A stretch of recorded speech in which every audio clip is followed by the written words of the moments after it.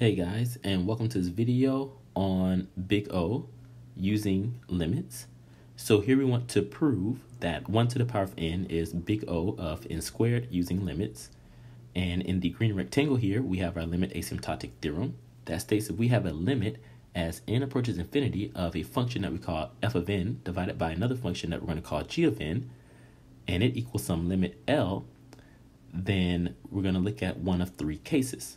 So if our limit L equals 0, then our function f of n belongs to big O of g of n. And if our limit L equals c, where c is some constant value that's greater than 0, then our function f of n belongs to theta of g of n. And our third case, if our limit L is equal to infinity, then our function f of n belongs to big omega of g of n. So let's go ahead and get started by first identifying our function f of n and our function g of n. All right, so f of n is equal to 1 to the power of n, and our function g of n is equal to n to the power of 2, or n squared. Okay, so now let's use the limit asymptotic theorem. So we take the limit as n approaches infinity of f of n divided by g of n. All right, and we said our f of n is 1 to the power of n and our g of n is n squared. So now we get the limit as n approaches infinity of 1 to the power of n divided by n squared. Okay, now this may look a little tricky, but it's not too bad here. All you have to do is remember that 1 to the power of anything is still 1. So what we get is the limit as n approaches infinity of 1 over n squared.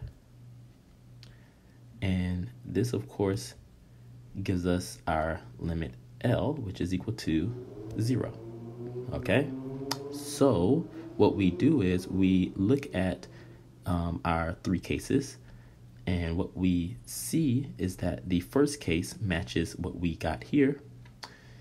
So we can say therefore, and I'm going to use 3 dots here for therefore, f of n belongs to big O of g of n,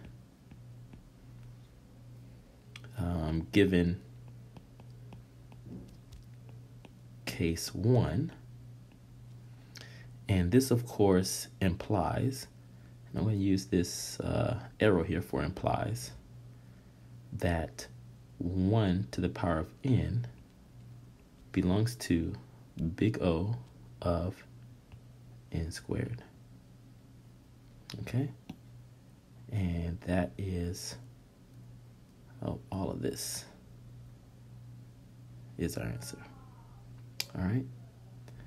So thank you guys. I hope you enjoyed this video. Please leave any questions you have in the comments section. Don't forget to hit that like button and that subscribe button. If you found this video helpful, please share it. And as always, guys, thank you for watching, and I'll see you all in the next video.